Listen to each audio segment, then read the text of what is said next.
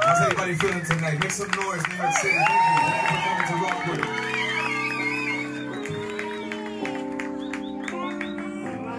We cannot speak too much tonight because we have a very limited time slot tonight, and I want to get as much material and music as I can. First of all, Mr. Yeissonn Villamar on piano. Oh, come on now, New York. Y'all can do way better than that. Yeissonn Villamar. From Costa Rica, the one and only, the beautiful Mr. Felipe Fournier, one and only. From Puerto Rico and Mexico, via Connecticut, two brothers, Danny Torres and Marcos Torres in the house. And from here, from New York City, the amazing timbalero for Eddie Palmieri and for many other people, and my good friend, Mr. Camilo Molina. Also, give a big shout out to Mr. Javier Raez, who does all our videos and mixing, engineer, does everything. He's around. And counting Javier, Kilo, Danny, Camilo, and Marcos López, who's actually on tour with Mark Anthony right now. All of them are my family, my day ones, and they have a collective, and they're launching content consistently and podcasts, etc. It's called Sauce for the Culture. So I took it with their permission to derive from that title of that collective a great event that we're starting now monthly here at Rockwood called Salsa Pa La Cultura.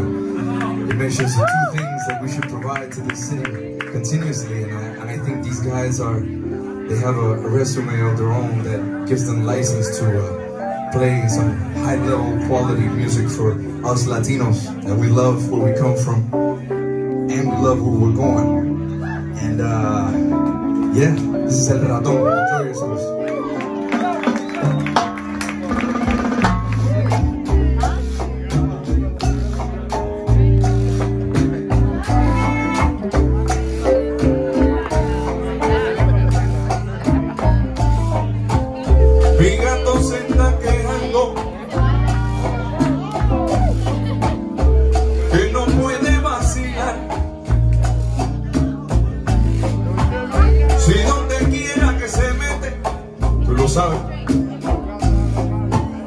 Su gata lo va a buscar.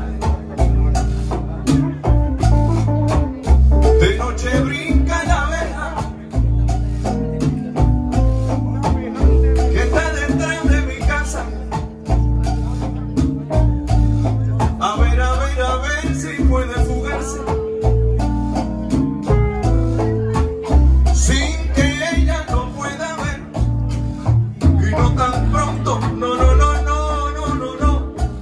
no tan pronto está de fiesta, silvestre felino, tiene que echar a correr. Entonces es serio mi amigo, oye qué lío, pero qué lío se va a formar cuando mi gatito sepa. Y es tan simple la razón. A su gata le cuenta que el que a su gata le dice no es nada más que un ratón, un ratón. El coro si lo saben.